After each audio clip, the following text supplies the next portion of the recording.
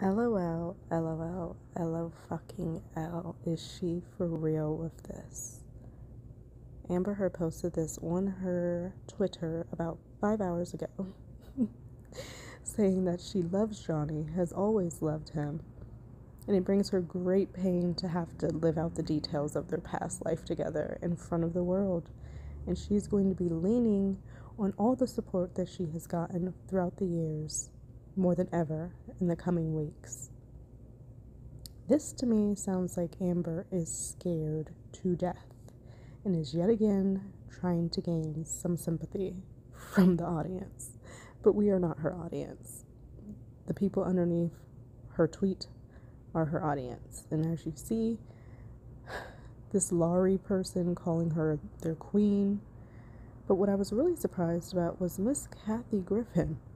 Kathy fucking Griffin supports Amber Heard. Wow, that I did not know. But this is a mess. We knew that this is where she was going to go with this, especially after posting the picture of her baby yesterday. Just trying to garner more sympathy and more empathy from people before going into this case. But how dare she say that she loves Johnny and that she always has, because nothing, absolutely nothing you have shown over the years have shown anything but cruelty. No love was in it. No love at all. You perjured yourself for this man that you want to sit up here and claim that you now love and always have.